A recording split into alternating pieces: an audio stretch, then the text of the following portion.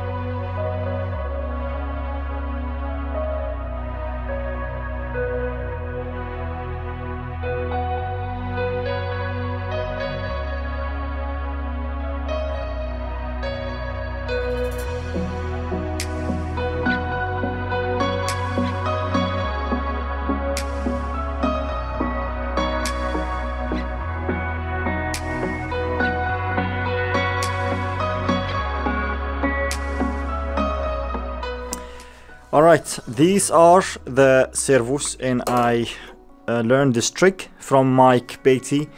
I think he's done the same thing on Scrabby. I think he did the oil cover thingy with the same trick with some clear tape and release it, and they will have, like, it's perfect with the screws. I made 3 cuts for the flaps and for the aileron as well.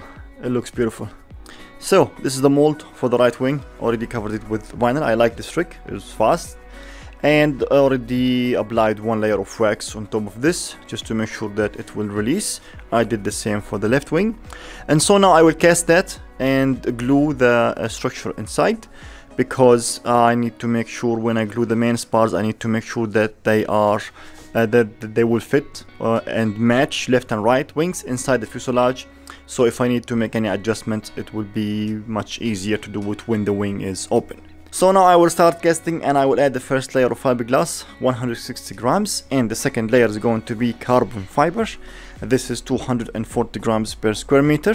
This is from Easy Composites. They sent me a bunch of stuff for the A380, carbon fiber, resin, fillers and tools, some really cool stuff.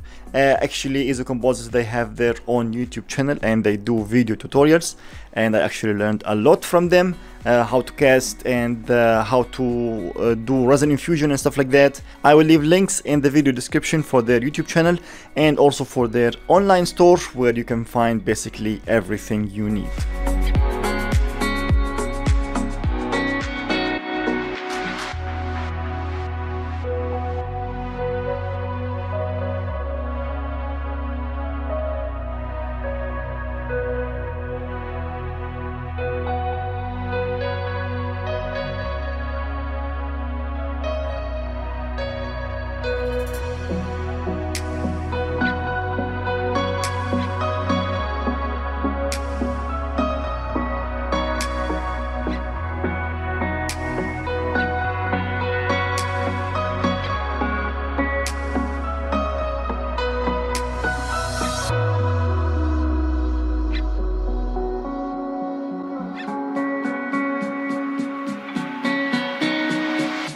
So this is the top side of the left wing. I decided to cast it because the print was done, and because I like to try new things, I thought I will cover the whole mold with epoxy. Now I've done the same thing on smaller molds before, like engine nacelles, and the results were amazing.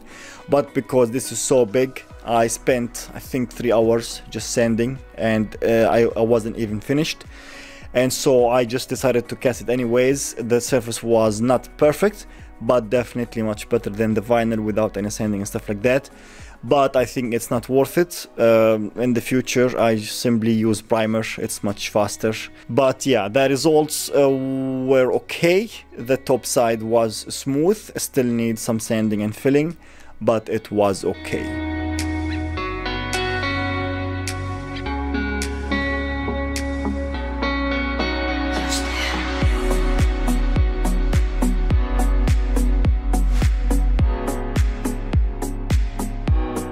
Alright, I think this turned out really nice. I'm happy with it. It's not like 100% perfect. There's some like bumps and stuff like that, but this can be all like with 2 layers of primer and sanding. I don't know if you can see it in the camera, but there are some, you know, tiny ups and downs, but that is not a problem. And so now I will install this inside the retract base inside the wing.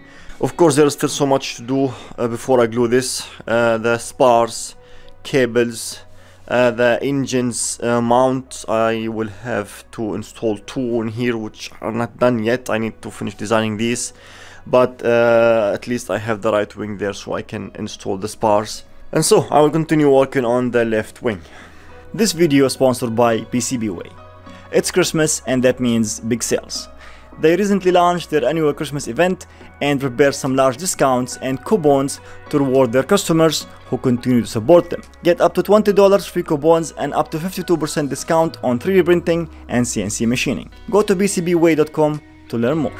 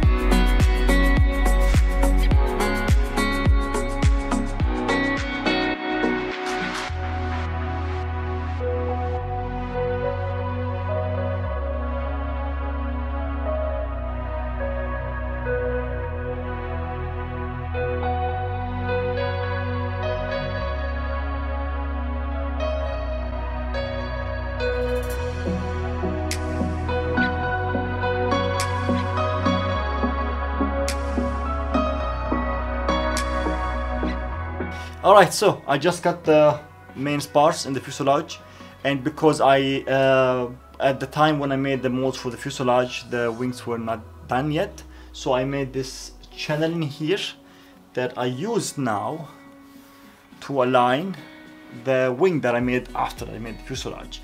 And so with this I could align both sides 100% with the exact cuts for everything for the wings. And I made this bracket. This will go inside the fuselage, and the wing spar, this is the wing spar, it's 40 millimeters and it's aluminum.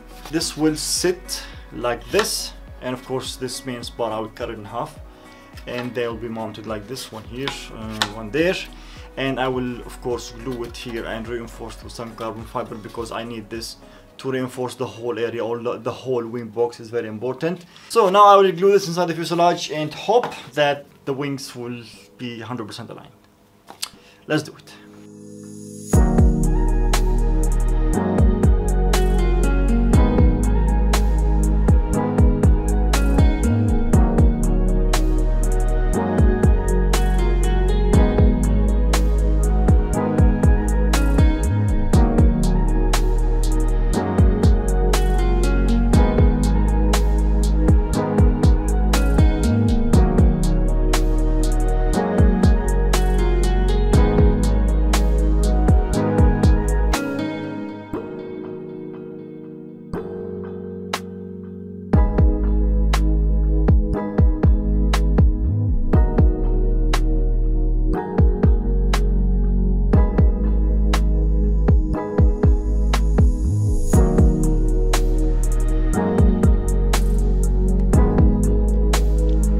Alright, both spars are glued for now. I added a second bracket for the front spar. I need that as well. And unfortunately the main spar did not really reach in there. I have some gap. There is no problem, because I will reinforce the whole bracket. And now this is all glued with epoxy mixed with carbon fiber in here. And of course I will reinforce both of them with 2 layers of carbon fiber, so I'll have this whole section really strong. And then after that I'll go ahead and cut these parts will go in the wing, cut these, glue them in the wings. So next I will reinforce these with some carbon and then cut them off.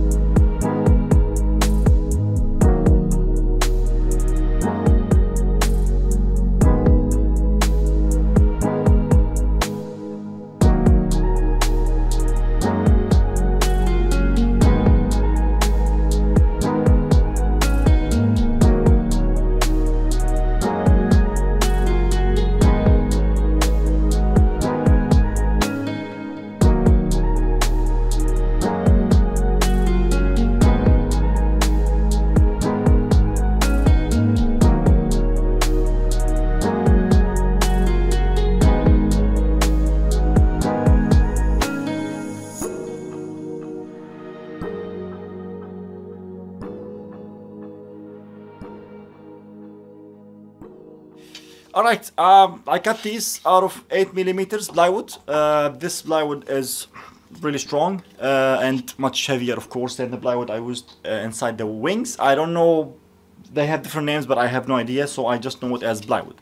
Anyways, these are the balloons for the ADFs, and already made 4 of them. Now, before I glue them inside the wings, I need to make sure that they are on a straight line with the fuselage. So when I mount the ADFs, I'll have a straight thrust angle, and that's very important. And what I am supposed to do is just glue them on the ribs, and these ribs are supposed to be also straight. But I remember I did some twisting and stuff like that, so I'm not sure about that. So I need to find a way to check if they are really on a straight line or not. And I don't know how, but I have to make sure that they are straight.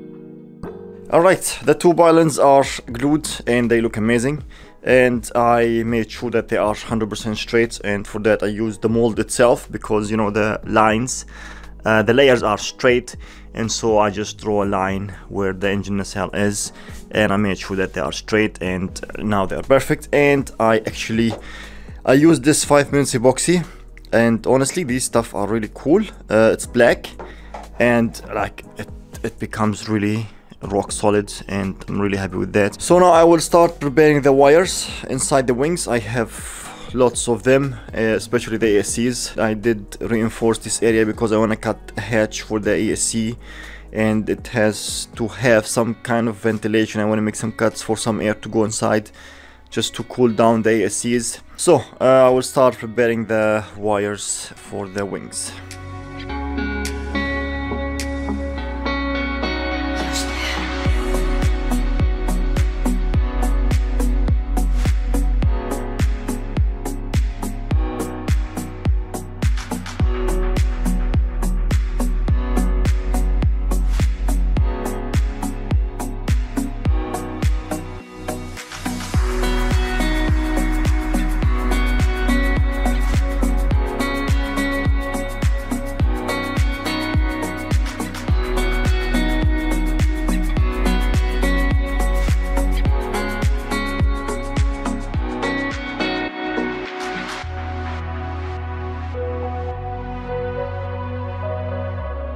Alright, left wing is ready for the cables to be installed. I have this ready in here. I have to make another set for the right wing, and of course I have to also prepare the wires for the ASCs.